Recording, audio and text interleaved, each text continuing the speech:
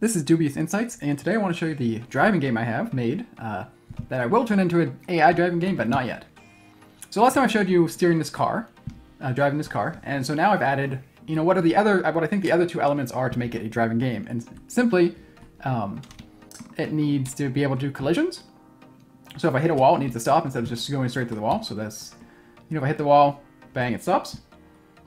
And I need to have some way of putting input into the AI. So how I'm doing the AI is much like what I've seen other people do, I've added radar lines. So when the AI drives, it's going to get back the length of these lines, which it can then use to determine what it wants to do. The AI doesn't actually get input for what the full game is. This is me driving, not the AI. I've not implemented an AI yet, but this is basically most of the steps. The AI is not going to be able to see the screen. That would be like a million pixels, way too much input for how I know how to do the AI. So I'm giving it, I think I have 7 lines in front of it, 3 lines behind, that it will be able to use to determine what it wants to do. I'll also give it input like its speed, its angle, what it's steering at, and some way of telling whether it's actually going up, whether it's going the correct direction or whether it's going, the reverse direction. But effectively, this is what the AI is going to see.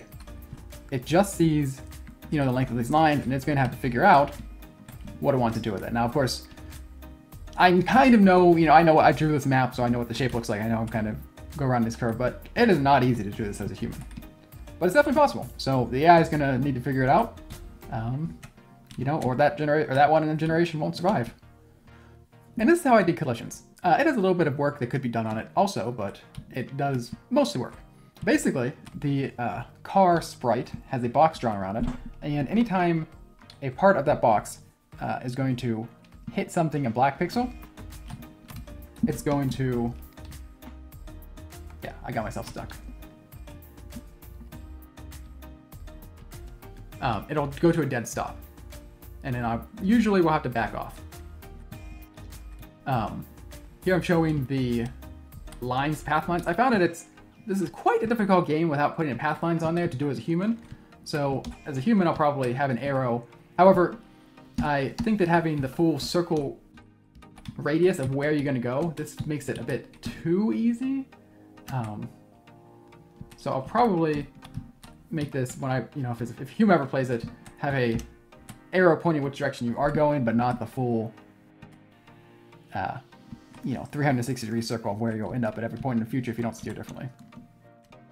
But yeah, if we hit something, now we can't go forward. We collided, so now we need to back off. There's probably better steering that could be done, or better collisions that could be done.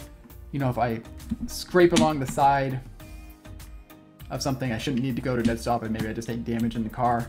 But right now, even if I, bump something with the side of the car, yeah, if I scrape along this side, I'm still going to come to a stop, but it's a work in progress.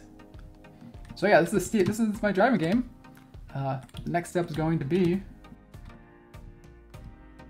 and somehow I got myself stuck. Okay, so the next step is going to be to add the AI. I think the only things that are missing are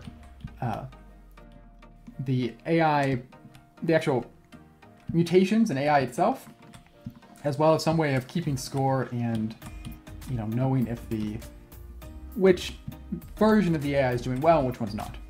So we need a scorekeeping. Basically, that's going to be distance along the path, and we need to implement the AI itself. And that's going to be a mutation algorithm that I've used in the past that's slipping my name at the moment. All right, but this is Dubious Code. Thank you for watching.